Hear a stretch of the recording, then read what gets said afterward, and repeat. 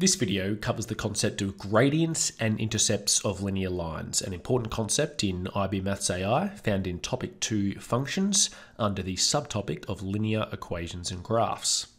So here we have a couple of diagrams on the left-hand side. I think these are pretty easy concepts to grasp. Where it gets a little bit difficult is if maybe the gradient is a little bit of a hard one to calculate, or potentially the intercepts aren't listed. But before we get into that, let's just recap the real basics. Let's start with intercepts on the bottom left here. The x-intercept is simply where the straight line cuts through the horizontal axis. So this red dot here. Likewise, the y-intercept is where the line cuts through the vertical axis, and the vertical axis is the y-axis, the horizontal axis is the x-axis. So they are the intercepts. For a straight line, there'll only ever be two, one x-intercept and one y-intercept. For other types of lines like parabolas or other polynomials, potentially you'll have multiple intercepts, but for straight lines, you'll only ever have one x and one y. Now, the gradient is the slope of the line. And if you're not sort of sure what that means, I like to think of it as like a hill. And if I'm skateboarding down a hill, let's say here's the top of the hill and here I am. The slope is, well, how steep is the hill? Is it a fairly flat hill that I'm going to go down slowly, or is it a very steep hill that I'm going to rapidly accelerate down the hill? So that is the slope of a hill. Likewise, the gradient, which we give the letter m, is just the slope of the line. And the way that we find the gradient of a line is using this simple formula here, rise over run, or a little bit more sophisticated. It's essentially the same thing, but this is a more sophisticated way of calculating it. And I'm going to show examples of this over on the right-hand side. Okay, so let's go through two examples here. Identify the x and y intercepts and gradients of the two lines below. Let's start with number one. Well, I can see here that the x-intercept passes through 4, so I know that my x-intercept, which I'll call x-intercept, is 4. I know that my y-intercept passes through this point here, which is 2, so y-intercept is equal to 2. I now need to find my gradient. Now, this could be completed fairly easily using rise over run, but I'm actually going to use this form here just to demonstrate how it works. I need to identify the coordinates of 2 points that I know on this line, and I already have identified those two. So this coordinate here is 0, 2, and this coordinate here is 4, 0.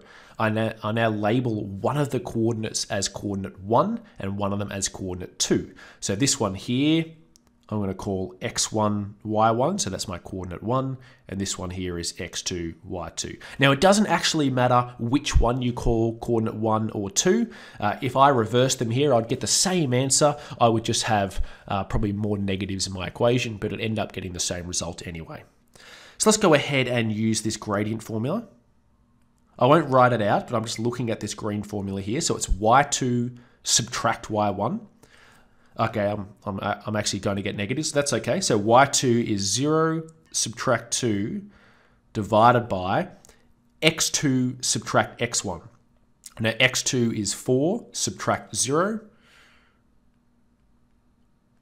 So that is equal to, I'll go across the page just for room. It's going to be negative 2 over 4, and that is equal to negative 1/2. So my gradient here of this blue line is negative 1/2. And that actually brings in an important concept that if the line is sloping downwards, so from high left to low right, it'll be a negative gradient. Example 2, though, shows the opposite, which is low left to high right. It's sloping upwards. That'll be a positive gradient, a positive number. Okay, let's now go through example 2. I don't actually know the x-intercept yet, so I'll leave that blank. I do know that my y-intercept is 1, so my y-intercept is 1. Let's now go ahead and calculate the gradient. I need 2 points. I know that this point here is 0, 1. And I also know that it passes through this point here, which has a coordinate of 1, 3. I'm going to label them as x1, y1, x2, y2. So my gradient will equal y2 subtract y1, so 3 subtract 1 over x2 subtract x1, so 1 subtract 0. That'll be 2 on 1, which has a gradient of 2. So far in example 2, I have found the y-intercept and I have found the gradient, but I don't yet know the x-intercept. I can't just assume that it's -1/2. I don't know that for sure. So I'm actually going to use a little bit of algebra plus the slope-intercept form of a straight line to actually go ahead and find that x-intercept. So I know that my equation of this line is going to be y equals 2x plus 1. Now, if you're not sure how I got this, go and watch the forms of linear lines videos and focus on the slope-intercept form of a straight line. I'm now going to substitute in, so sub in a value of y equals 0, because at the x-intercept, the equivalent y value is 0. So sub in y equals 0. So 0 equals 2x plus 1. Let's now subtract both sides by 1. I get -1 equals 2x. Let's now divide both sides by 2. Let's take this over here. X is equal to -1 on 2. So our x-intercept is actually -1 on 2. We did prove that it was -1/2. Okay, now we went down a little bit of a rabbit hole of algebra there. So just to step back up to the high-level picture, for a straight line, we will have one x-intercept, one y-intercept, and we can find the slope of that line by using either rise over run or this form here.